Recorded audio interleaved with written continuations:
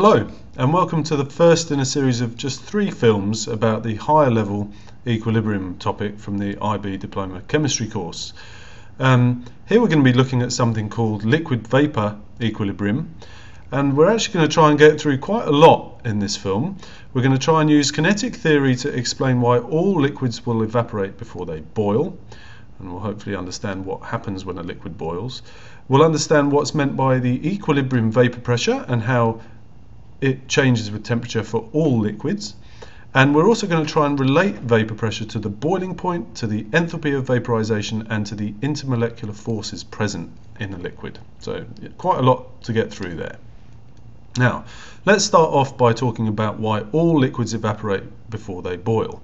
Okay, puddles will evaporate, they'll be gone the next day even though the water never reached 100 degrees. Now we can understand that by thinking about kinetic theory and talking about the Boltzmann distribution of the energies of the particles in a liquid. And we can see that at a low temperature, this blue one, or even at a higher temperature, the red line, there are always particles that have quite a lot of energy. And if we're saying that this energy here is the amount of energy they need in order to escape from the liquid or to evaporate, then we can see there will always be particles that can evaporate. So this explains why all liquids will evaporate before they boil. And if they're evaporating at any temperature, then this means that at any temperature there will be vapor above the liquid. And just like any gas, the vapor will exert a pressure if it's placed in a container. And we call the pressure that the vapor above a liquid exerts its vapor pressure. Now, the funny thing about vapor pressure is, well, funny thing is it can be explained, but it's not necessarily intuitive, is that it will always reach a certain limit depending on the temperature. So if I place a liquid inside a conical flask, what we can say is that some of it will evaporate, and before there's any vapor, that's the only process that can occur. Once there is some vapor above the liquid, some of it can now condense. So we've set up this equilibrium. So this is why this vapor pressure is called an equilibrium vapor pressure, because it's caused by this equilibrium. And what is more, this behaves like most equilibria do, in that it has an equilibrium constant K. Now, if you think about this, if this is a pure liquid down here, then its concentration, in other words how many moles of it there are in every litre of liquid, will never change. So this quantity here, the concentration of the liquid, is a constant. And what that means is that the K, which remember never changes unless the temperature changes, is basically proportional to the concentration of the gas.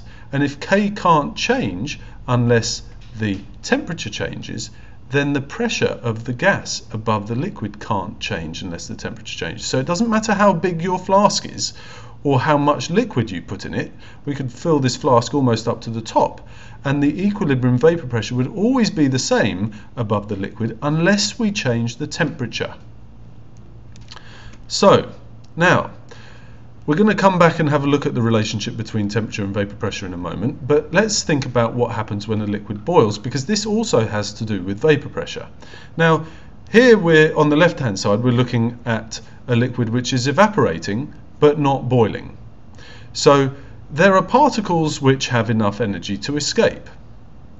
If these particles tried to escape inside the liquid rather than from the surface, then they would form bubbles of gas in here. Okay, but if the pressure inside that bubble was smaller than the pressure outside, that is atmospheric pressure, then this bubble would never grow, it would just be collapsed by the external pressure. So in other words, these bubbles will only start to form when the vapor pressure of the liquid reaches atmospheric pressure. And we know that when a liquid starts to form lots of bubbles, when it's hot enough to form lots of bubbles, that's what we call a boiling liquid, right? So as soon as the vapor pressure reaches atmospheric pressure, these bubbles now have enough pressure to sustain themselves and they won't be collapsed by the outside pressure, and the liquid will start to boil. So this is what we mean when we say a liquid boils. We're saying that its vapor pressure has reached atmospheric pressure, whatever that atmospheric pressure might be, bear in mind, because atmospheric pressure can change depending on where you are. Now, let's have a look at a graph of some vapor pressures for three different liquids. We've got, let's not worry too much about what they are, but diethyl ether, ethanol, and water, and also ethylene glycol. Now, what we can see is we've got a line marked on this graph here, and also indicated the normal boiling points of these liquids. Why is this called normal boiling point? Well, this pressure here is equal to about 1 atmosphere. Okay, so 760 torr is 1 atmosphere of pressure. So at sea level, we would expect water to boil at 100 degrees centigrade. And in fact, all these liquids boil at this pressure, or that is to say when their vapor pressure reaches this pressure, because this is the same atmospheric pressure for all of them. Okay, so we can mark on this graph atmospheric pressure, and we can say that the temperature at which the vapor pressures of these liquids reach atmospheric pressure will be their boiling point, and we can see their boiling points are different. Okay, we can also see that for every one of these liquids we've got this kind of curved shape when we plot vapor pressure against temperature, and this is really important, okay, because you have to sketch these kind of graphs in your exams. Right? So why should the vapor pressure increase as the temperature increases? Well, now we can go back and look at our Boltzmann distribution again, right? And we can see that as our temperature increases, the number of particles, or rather the percentage of particles that have enough energy to escape from the liquid, increases. And if there's more particles that can escape, there'll be more vapor above the liquid and its pressure will increase. Okay, so we can explain why the vapor pressure of any liquid will increase as the temperature rises in terms of kinetic theory. Okay, and we can also hopefully remember that these graphs will always take this kind of curved shape, and to explain that is a little bit beyond what we're going to try and do here. Now, how does the vapor pressure that a liquid exerts depend on the intermolecular forces within that liquid? Let's have a look at these three liquids here. We're talking about pentane, C5H12, hexane, heptane, and also octane, but we're just going to focus on these three. And again, we can see we've got atmospheric pressure marked on here, and when the vapor pressure of these liquids reaches atmospheric pressure, this is when they boil. So their boiling points are indicated. These are the temperatures at which vapor pressure equals atmospheric pressure. Okay? And we can see here that heptane has a higher boiling point than hexane, which has a higher boiling point than pentane, because pentane has the highest vapor pressure at low temperatures. Why is that? Well, because pentane has the smallest molecules of these three, which means it's going to have the weakest van der Waals forces, if you remember from the bonding topic. So the stronger your intermolecular forces are, the harder it is for particles to evaporate from the liquid, and the lower your vapor pressure will be at any particular temperature. So if we choose any temperature here, let's say 60 degrees, we can see that octane has the lowest vapor pressure at that temperature because it has the strongest intermolecular forces of all these liquids.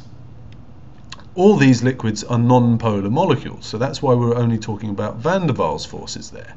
But if we talk about liquids that have different kinds of intermolecular forces, then we can kind of extend this discussion a bit further. And if we now consider water, water, remember, is a polar molecule that hydrogen bonds. Tetrachloromethane, which is actually a non-polar molecule but has a fairly high molecular mass, and pentane, which is a non-polar molecule with quite a low molecular mass compared to tetrachloromethane, we can see that water, again, at any chosen temperature, let's just choose this temperature here, which is about 36.1 degrees, okay, we can see that water has the lowest vapor pressure. Why is that? Because it can hydrogen bond. Right? So if you're going to decide which liquid is going to have the lowest or the highest vapor pressure, you need to be able to consider its intermolecular forces. You need to have an understanding of the bonding topic so that you can decide what intermolecular forces are present in a liquid. Okay, so this actually brings together quite a lot of different understanding. Now then, let's try and link all these things that we've just covered to something called the enthalpy of vaporization. Now this is sometimes a little bit loosely defined, but the enthalpy of vaporization is the enthalpy change when 1 mole of a liquid turns into 1 mole of vapor at its boiling point. Okay? So in other words, how much energy do I have to put in to turn 1 mole of pentane at 36.1 degrees into 1 mole of pentane gas at 36.1 degrees. So we're turning the liquid into the gas, but we're not changing the temperature. Okay, and what we can see here, if we look at these enthalpies of vaporization, they're all positive quantities, right? It's always going to be endothermic. You're always going to be putting energy in to vaporize something. You can see here that heptane of these 3 liquids has the highest enthalpy of vaporization. Why is that? Well, because it's got the strongest intermolecular forces of these 3. How would you be able to tell that? Just by looking at the vapor pressure curves. Well, if you chose some random temperature, say 20 degrees centigrade, you could see that heptane has the lowest vapor pressure at that temperature, therefore it's the hardest, its particles have more difficulty evaporating from the liquid than the other 2, and therefore their intermolecular forces must be stronger, because the temperature is the same for all of them. And if their intermolecular forces are stronger, then they're going to have a higher enthalpy of vaporization. Okay, as I said at the start, there was a lot to get through in that film, but all the things are kind of, I suppose, related to each other very closely, and what's more, you need an understanding of intermolecular forces to try and really get your head around them. If there's anything that you didn't understand there, then please feel free to come and see me and post some comments. But if you've forgotten some of the stuff about intermolecular forces, it would be a good idea to go back and revise some of that, because you're going to need to have an understanding of it here. Yeah, so hopefully I'll hear from you soon, either because you came to see me or because you posted a comment on YouTube.